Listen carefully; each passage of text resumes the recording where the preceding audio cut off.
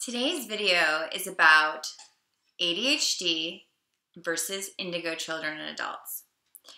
Many of you know I wrote a book about 4 years ago exactly on this subject for my second year project in grad school, and I have been sitting on this book for a long time now.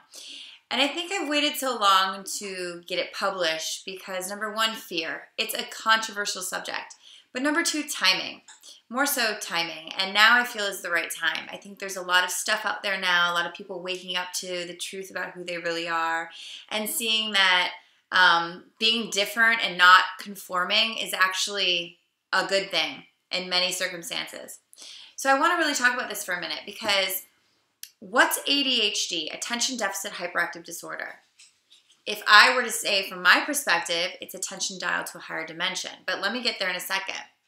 So ADHD, when you procrastinate, you're not able to process emotions, you have a lot of emotional stuff, you think different, you learn different, you're not really able to conform.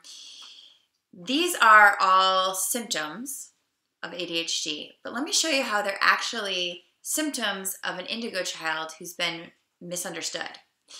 So indigo children, what are they? What's an indigo? An indigo is the color of your chakra for your third eye. So your third eye is your intuitive psychic center. You're really sensitive energetically. You're really creative. You may have a lot of spiritual experiences at a really young age that you can't really describe. You don't have the language for yet. You may look at a long division problem and do it completely differently than the way that they showed you just because instinctually this is how you figured it out. Your brain thinks differently. You don't conform to the way that other people say you should do them. You do them your own way. And emotionally, you're really sensitive because you feel a lot of stuff. You're empathic.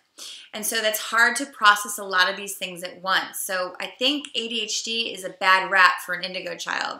I think medicating and labeling so that I understand it. You want people to have an easier time in the system. What I would prefer is change the system so you can have an easier time. Don't change the person to fit the system. That's really just left-brained anyway. Indigo children are right-brain people in the left-brain world. They're people that are extremely in tune and need the support to bring that out.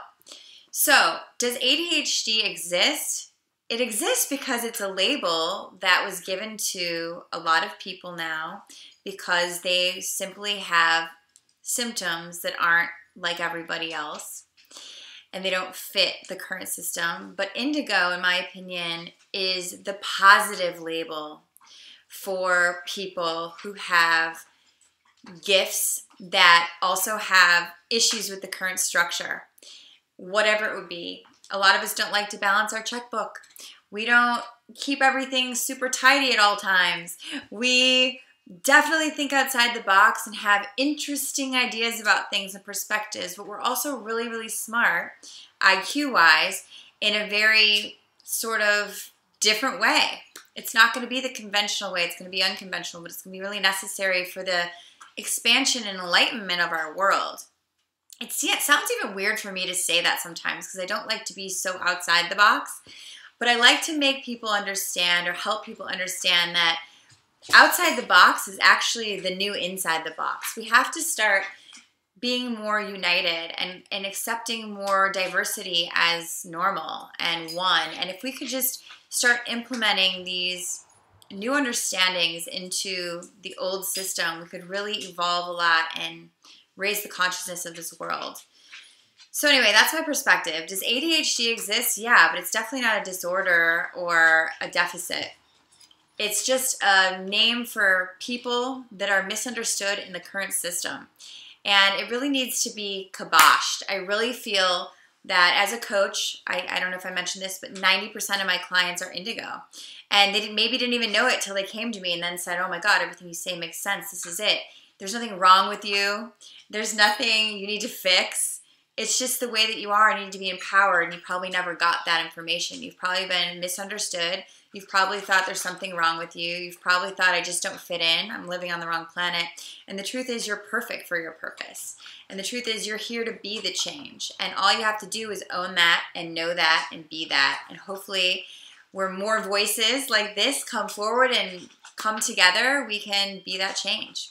So I hope you like this video. Please comment and share if you feel, and I'm excited to share my Indigo book with you guys soon. Have a beautiful day. Namaste.